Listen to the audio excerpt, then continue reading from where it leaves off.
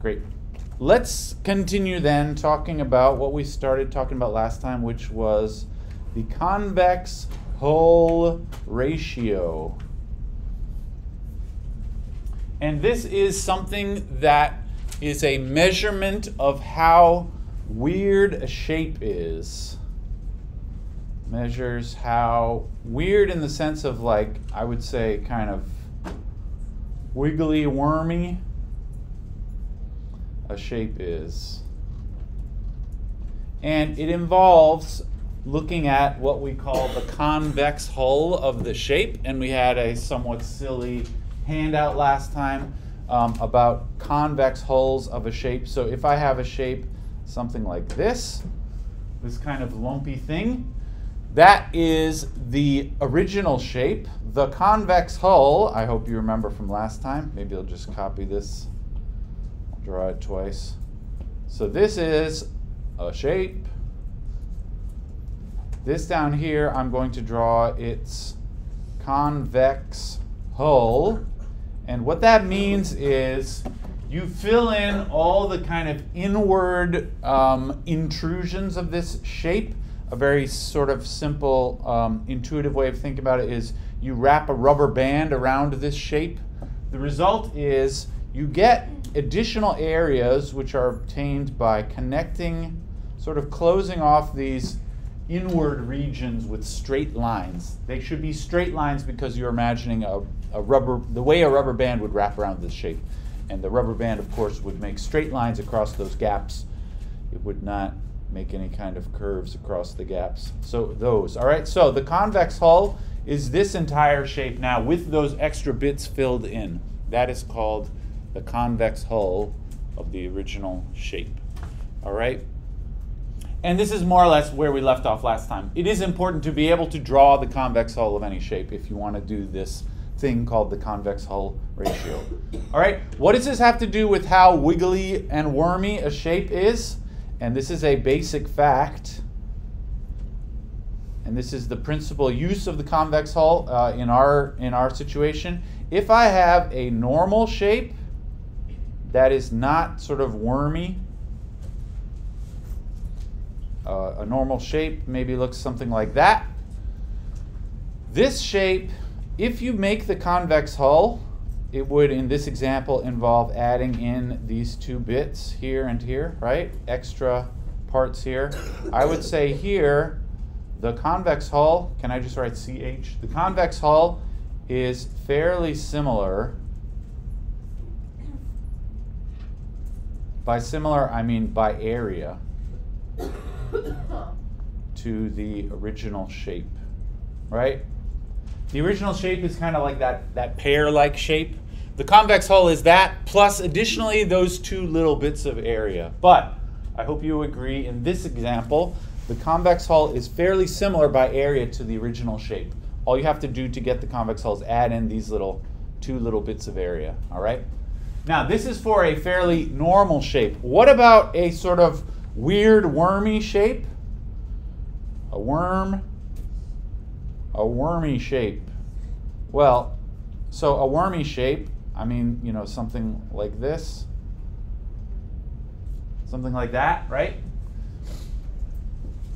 Is it true that the convex hull is pretty close to the original shape? The answer is no. Like in this case, if I were to make the convex hull, I would have to close off this part and this part, and probably a few other little wiggles. Maybe there's a little wiggle over there, right? You remember the Wiggles from Australian? Yeah. I went to their concert. Really? Mm-hmm. Nice. Was it around here? I was like 2006, so. Right. Well, I assumed it wasn't like last year. Yeah. No. Yeah. They always gave me bad vibes for some reason. I don't know. Anyway, if you do the same thing for a wormy shape, you end up adding in these huge amounts of area, right? And I guess this little bit down here. Did you know there was a girl wiggle? I think one of the original Wiggles was a woman. Yeah. Wiggle representation. It's important. All right.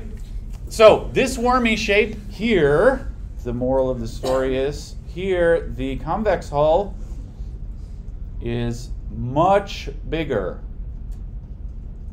by area is what I'm talking about than the original shape. Right? The contrast is striking. If your shape is more or less like an ordinary shape to begin with, then the only difference is you have to add in maybe a little bit of area. But if you have some kind of ridiculous wormy shape, you end up having to add in a lot of area in order to make the convex hull. And this is the way we can measure specifically how wormy is the shape. So a shape's worminess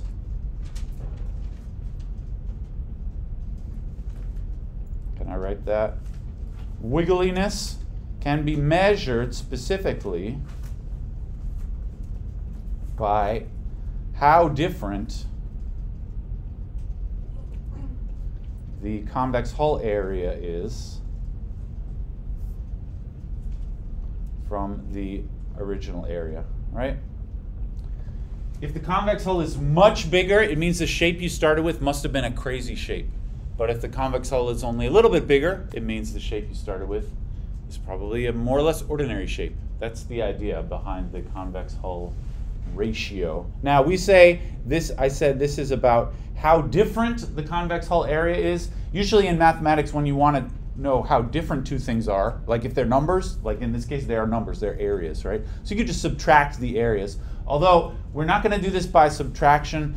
This is called the convex hull ratio, which means instead of subtracting them, we're going to make a fraction out of it. It's really just as good, and actually there are technical reasons why it's better to make a fraction. So here's the definition. It's called the convex hull ratio. Convex hull ratio, and I'm going to sometimes write CHR just because I don't want to write all those words. The convex hull ratio is, it is a fraction. It's a ratio. That's what ratio means. And the fraction is the original area divided by the convex hull area.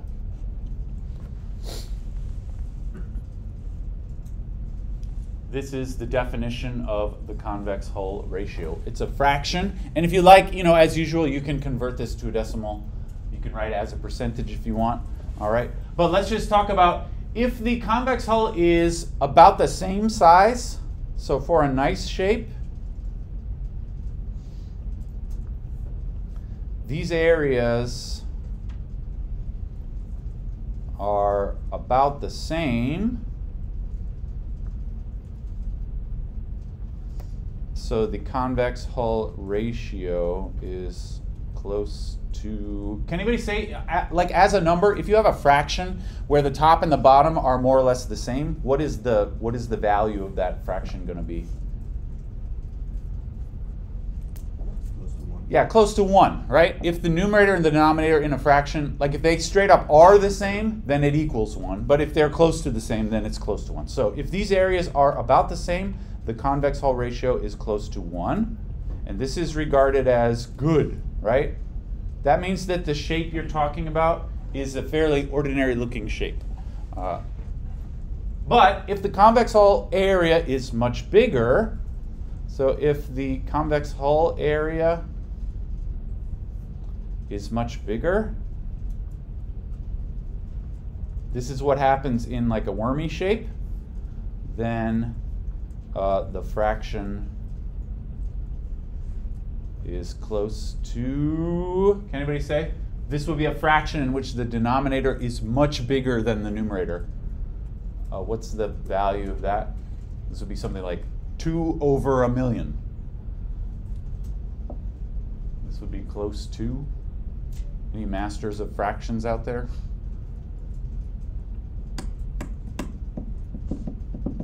I would say this is close to 0. If you have a fraction where the denominator is way bigger than the numerator, that means you're dividing a small number divided by some really big number. That's going to be close to 0, all right? And this is regarded as bad. All right, so generally speaking, if I were to kind of summarize this, the convex hull ratio, when you write it like as a decimal, is a number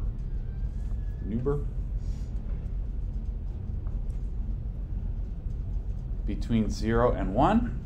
And 0 indicates a weird wiggly shape. And 1 indicates a nice sort of compact shape. This is the word that they use when people talk about gerrymandering shapes. The shapes in a fair map should not be ridiculous wiggly things. They should be more or less nice little blobs, compact kind of shapes. All right?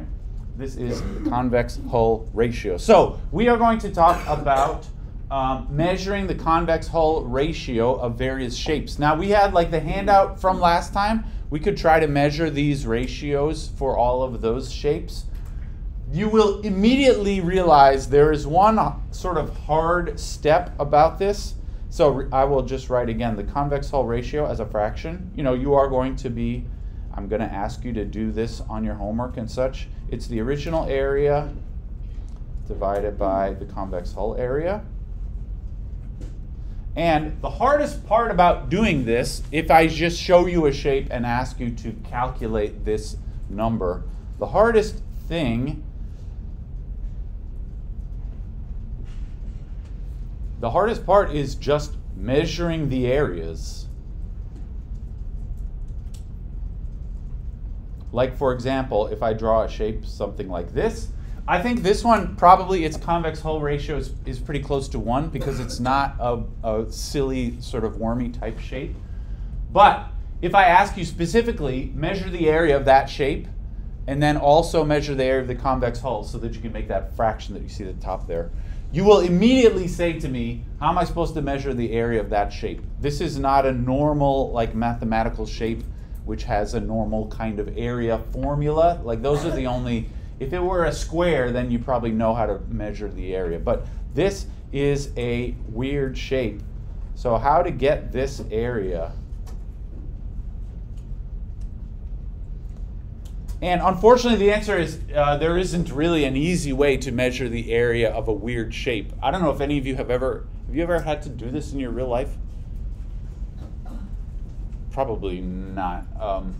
I'm not sure that I have ever had to do this in my real life. But anyway, there are various techniques, and I would like to bring to the table sort of a very old-fashioned technique for measuring areas of things. I have a lot of handouts today. This is something that, in my opinion, is a little annoying to do, but it actually works very well. And so we're going to go for it. This is a method of measuring areas of weird shapes. Something that you could easily teach a kid how to do this. They don't typically do this in high school, but they could.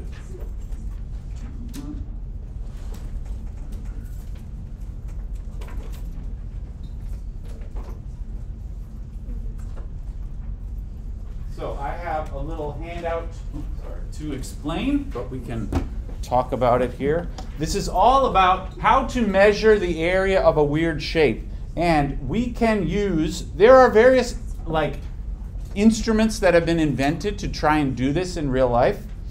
We can use what's called a dot planimeter.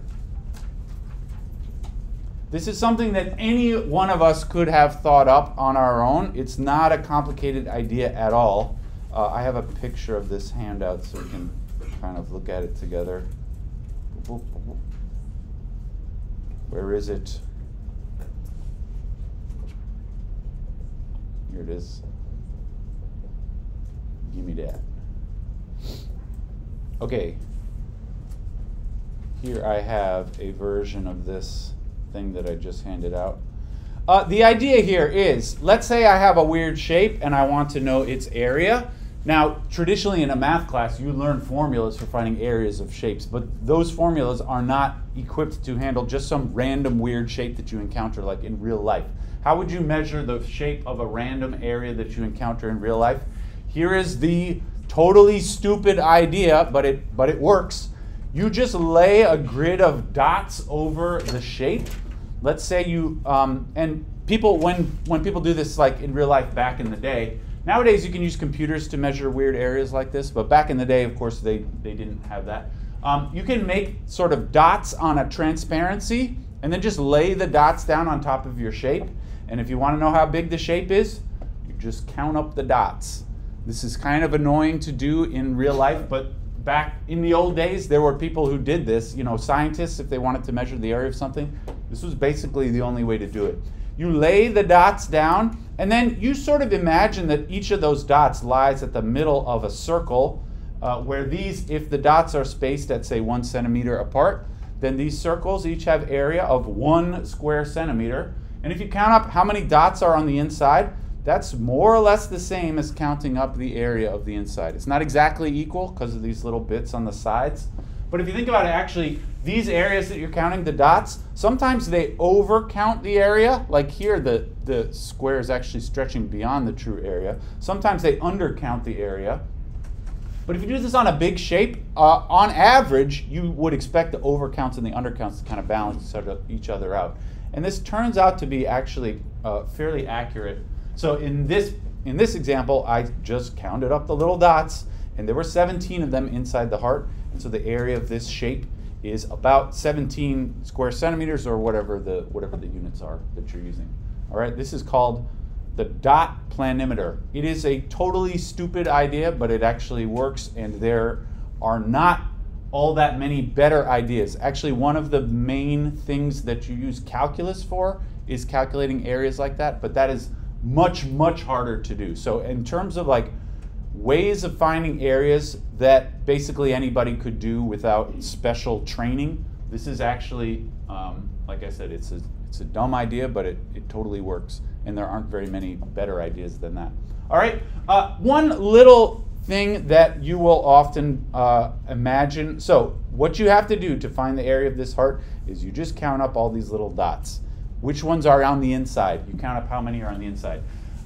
You will eventually arise at a situation where you wonder to yourself, what if the dot is on the line? So if you think about a dot on the line, like maybe right here, this dot is on the line, right? Now over here I didn't count it. I suppose I just judged that was slightly outside the region, although that's kind of a judgment call. But you should the idea here is a dot which is on the line kind of represents half of this area being counted. And so really, if you're counting the dots, technically speaking, if you see a dot on the line, you should count it as 1/2. Now this is a little annoying to keep track of halves while you're counting. And so for that reason, people came up with this slightly fancier version of the dots.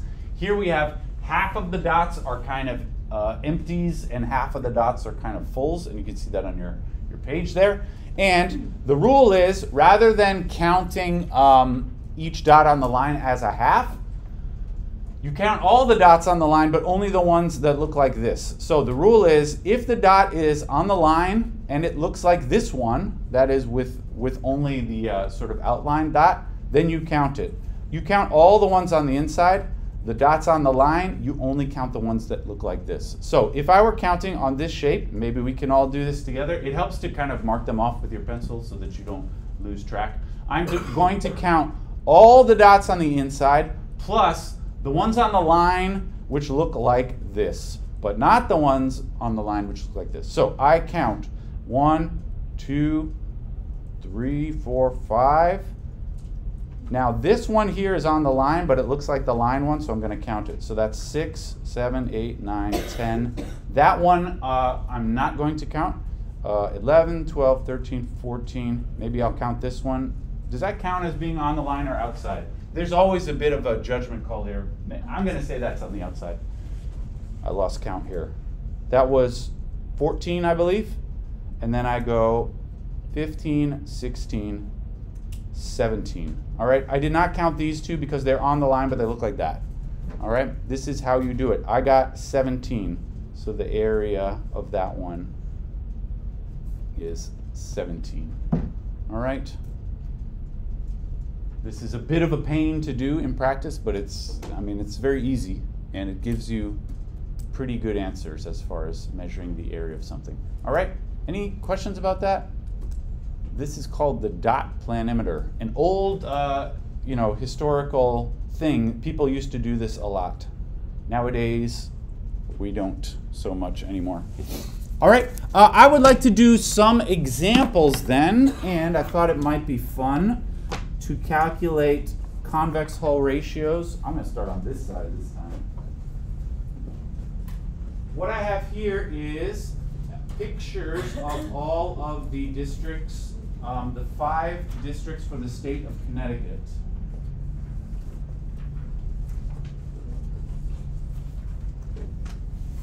And I would like to find the convex hull ratios of each.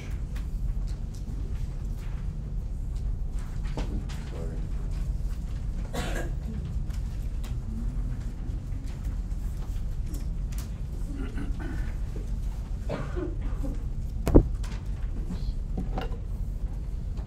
All right, this one I got.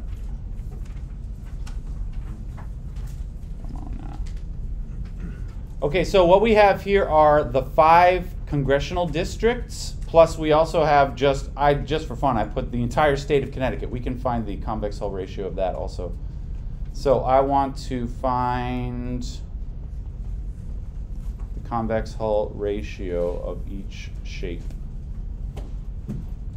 And this will allow us to judge which ones are sort of fairer than the other ones. So remember, near 0 is good. Near 0 is bad. And near 1 is good. And, in between is in between. That's how this works. So let's all do number 1 together, all right? Now, this involves counting the dots, and there is at some level some kind of judgment call about whether it's on the line or not. So your count, if you're doing this on the homework or something, your count is not necessarily going to be exactly the same as my count, and that's totally fine. If you're within 1 or 2, then I don't mind at all. But let's try and do this one all together here. So first of all, I'm going to count the original area. And then I'm also going to count the convex hull area, and then we're going to just divide them and make a fraction out of it. So the original area, count up the whole shape here.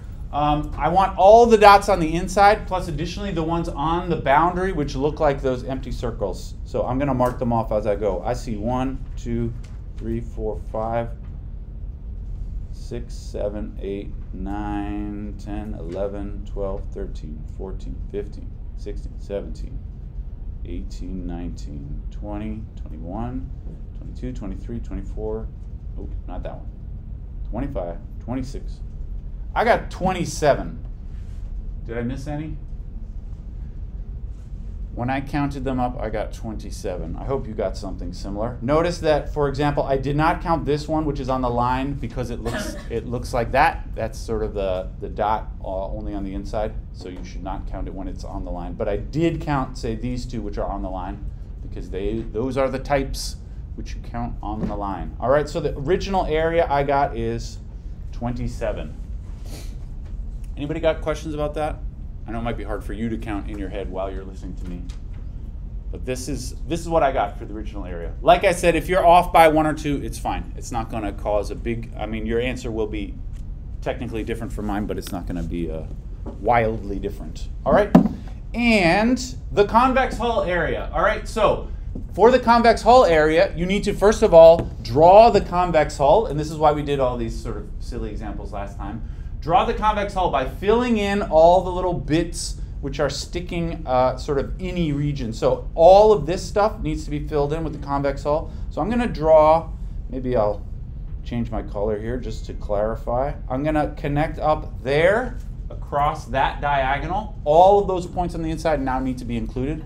Also, to make the convex hull, you should add in this region up here. And there's a lot of kind of little bitty regions. You have to, again, imagine you're wrapping a rubber band around this shape.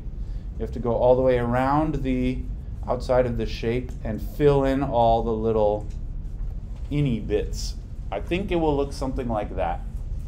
So this is the convex hull, which I have outlined.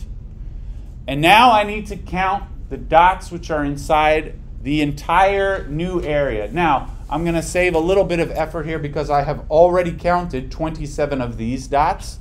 So I'm going to start counting at 27 and then just count additionally the new dots which I got after drawing the convex hull. And I'm going to mark these off in blue here. So I had 27 first. Now I go 28, 29, 30, 31, 32, 33, 34, 35, 36, 37, 38, 39, 40, 41. I think that's it. I got 41. All right. I started with 27 of the original ones, but then I got, a bunch more of these new ones. The convex hull area is 41. That's what I said, right? I think so. All right. Again, I hope that you get numbers that are more or less the same. I mean, if your number is not exactly the same, that's okay. All right. And then my final answer would be the fraction. So the convex hull ratio for this shape is 27 divided by 41. And I'm going to just get my calculator app here just so that we can compare one to the next. I'm going to divide. 27 divided by 41 is, as a decimal, 0.658 something something. All right. So how good is this shape on a scale of 0 to 1? It's somewhere in the middle, 0.65. All right. Remember, on this scale, 1 is the best, 0 is the worst. Any questions about how we just did that? All right. Can I have you guys try and do the other ones here? I would like to. We should be able to compare these numbers.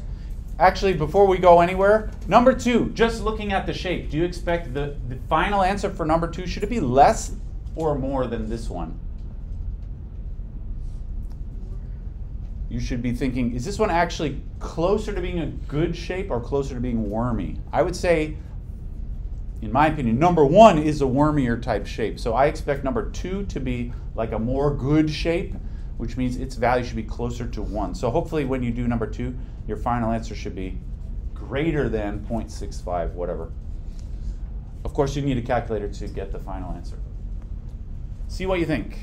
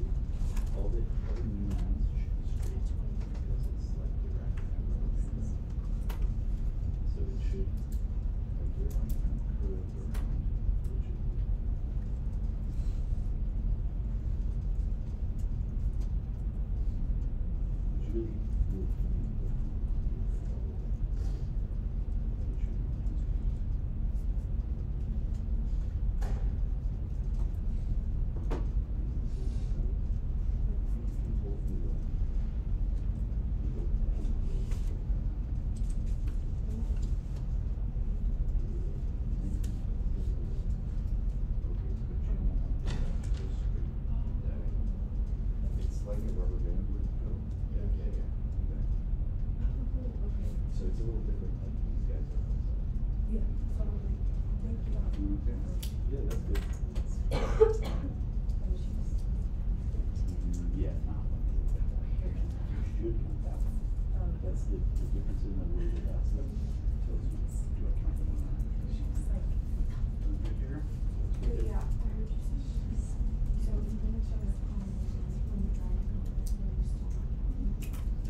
Well, no, this one, in the convex hull, this is the name. Okay, yeah, okay. Doing all right there? That's good.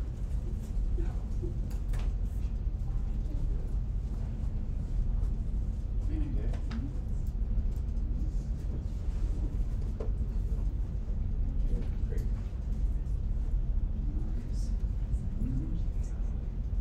If you talk to your friends, you may find they got slightly different numbers than you did. That's all right.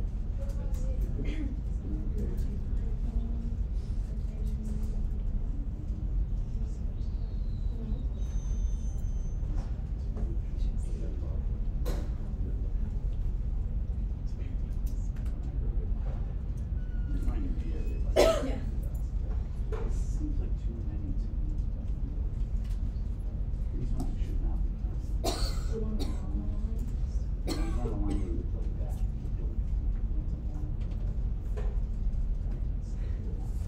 Okay. Yeah, that's it. Seems good. Doing all right? Yeah. Okay.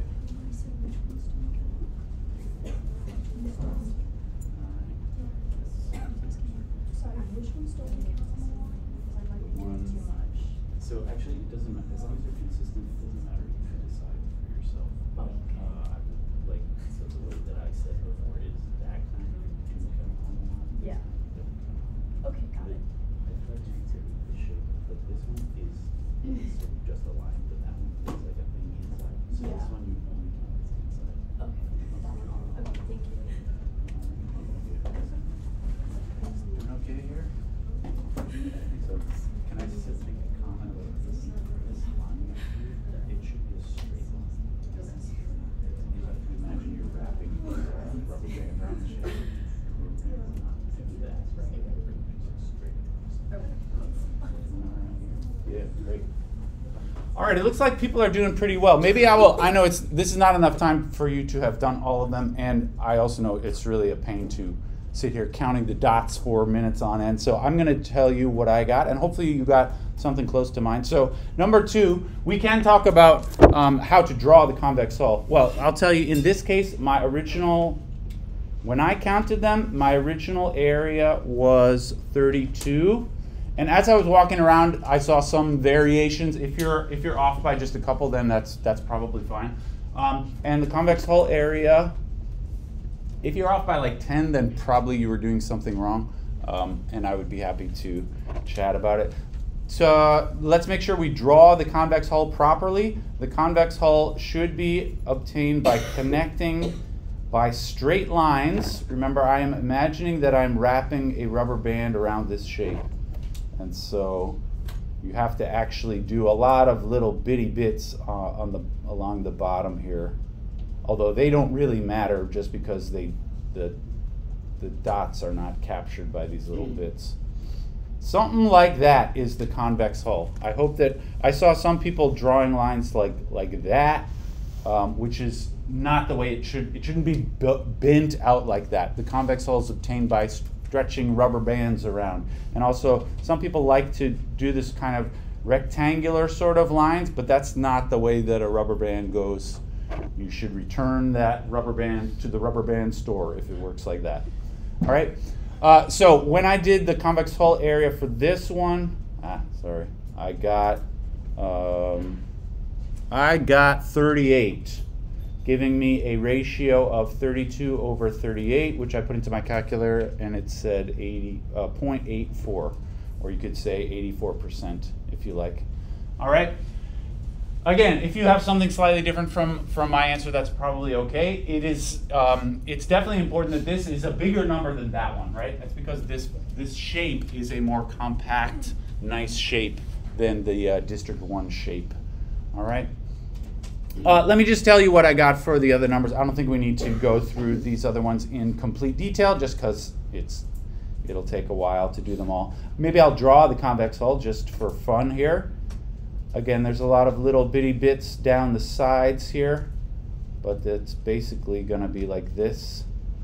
Has to go all the way across the bottom and all the way up the side. If you draw these lines different than I did, they may affect your count. You might be capturing more dots than you should, or fewer dots than you should. Anyway, for this one, I got a convex hull ratio of 0.65. So this one is coming out fairly close to number 1 in terms of its convex hull ratio. The state of Connecticut itself is almost already convex. This little jug handle or whatever they call it needs a little bit of adjustment as far as the convex hull goes, but basically doing that makes it convex. And there's a little, any true Connecticut fans know about this little notch up here. This is a weird little thing. You have to technically fill that in. Anyway, for this one, I got a convex hull ratio of 0.88. This is very high. Remember, 1 is the sort of theoretically perfect. 0.88 is quite close to 1. And for these other twos, maybe I'll just tell you the answers that I got. I got 0.74 for that one and 0.73 for this one. All right. I hope so. I know probably nobody actually did all of them because that wasn't really enough time. But I hope that everybody's clear on the procedure. It's totally simple to do. It will drive you a little bit crazy if you have to do this a lot. So don't do this all night long. Any questions about that? I hope it makes sense to everybody. Great. All right, we got about 10 more minutes. I think that's enough time to start talking about our next measure of sort of weirdness of shapes. All right, this was the convex hull ratio, and it's all about the difference between the area versus the area of the convex hull. All right. The next one that I want to talk about is another kind of ratio. And it has a fancier name. This is called the isoperimetric quotient, which I'm going to write as IQ. The isoperimetric, sorry, that's an ugly Q. Isoperimetric quotient. This also is a ratio. I mean, it's called a quotient, which means the same thing, fraction. This one is a fraction involving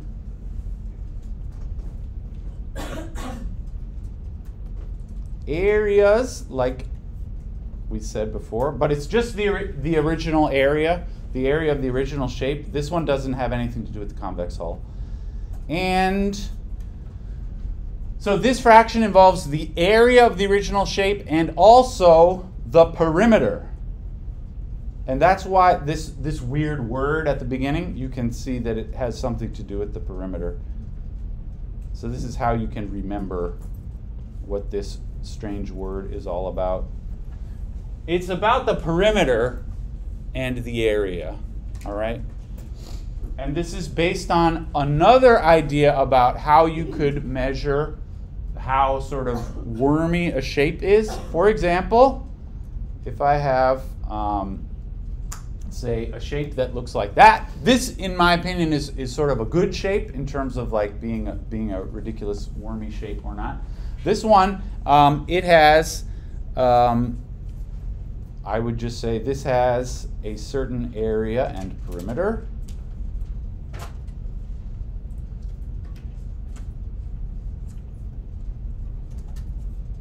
I hope everybody remembers what perimeter means. That's the distance along the line if you measure the distance of the curved line surrounding the shape, all right? So this has a certain area and a perimeter, but I'm going to draw another shape, and I'm going to try to draw another shape which has a similar area. This is not really easy to do in a precise way, but how about something like this?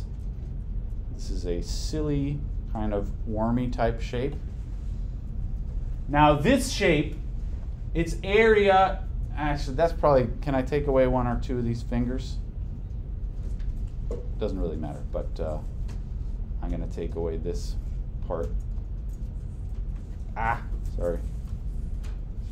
All right, I'm going to say this has a similar area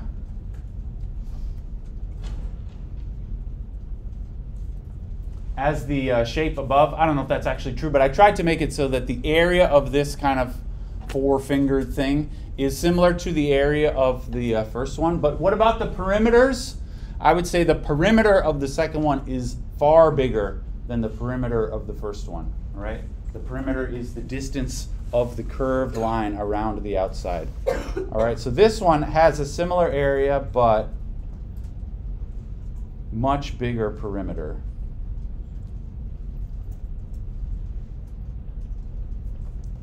All right, and this is the way, another way to tell the difference between a normal looking shape and a weird, wiggly, wormy shape, is that wormy shapes tend to have much bigger perimeter kind of than it deserves, right? This shape, it has a certain area and a certain perimeter. This is more or less the same area, but the perimeter is like far, far bigger, all right? So the moral of the story here is a compact shape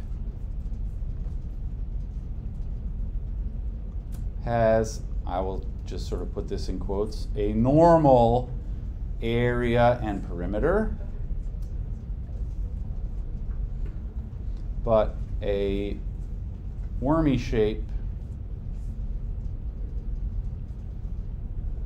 has a perimeter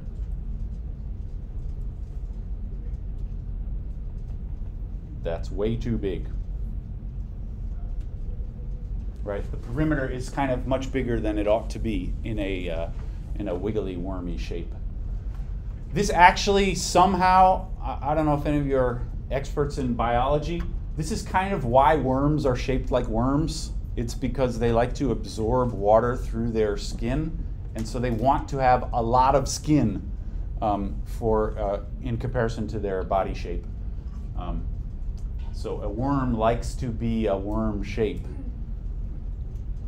I imagine that worms like being worms. It's the reason why they look like worms. It's because they have a lot of skin, and the skin is where they get their that sweet worm juice that they like. I don't know what they like. I'm not a biologist, all right?